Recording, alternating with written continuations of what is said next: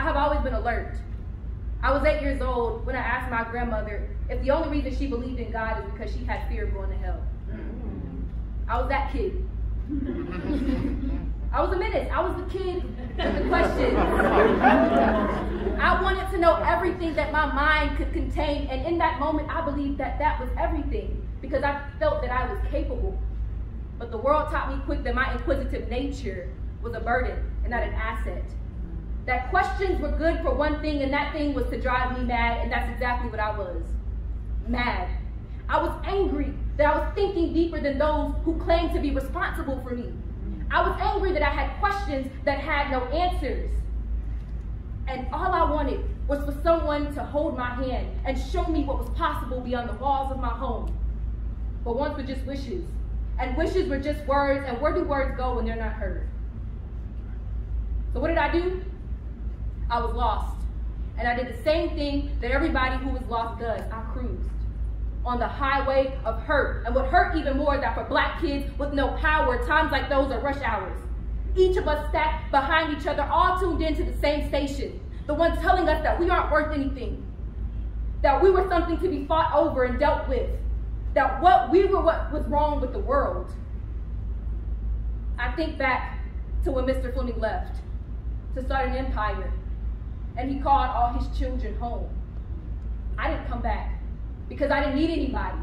I would step in his classroom and rev myself up. I would fill myself with fuel to get me from who they said I would be to who I was. He taught me how to think. He told me that the responsibility for an answer was with the one who asked the question, and I became invincible. I could outwit and outthink anybody I met, so I didn't need anybody. So when he called us home, that's what I had said. That claim was absolute. I didn't have any room for exception, so I took my inheritance and I left.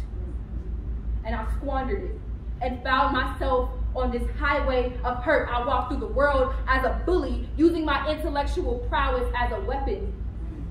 And so when I found myself back on that highway that I fought so hard to get off, I thought, how could this be? I did not know where I was going, and I was too smart to negate that. So what should I do? I had to get off. I was in dire need of an exit, but I fought with myself. My own ego for control of the wheel because I knew that I only had one place to go back to.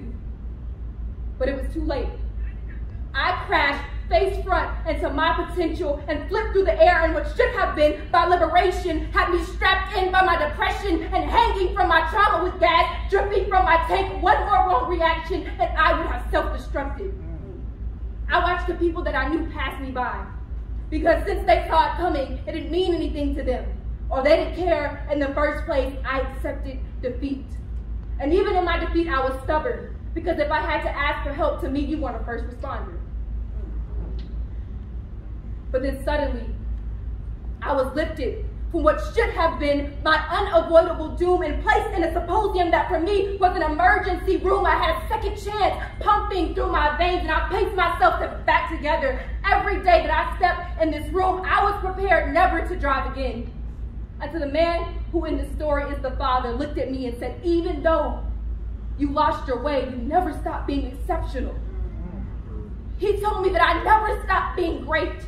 And so now I drive at great speeds with HTP as insurance that one cannot get lost when you aren't simply driving, but you're delivering. The gifts that God gave me were never for me. They were for everybody that I was supposed to impact with my life. So now I drive with my lane set aflame with the work of a change agent, and that is to serve.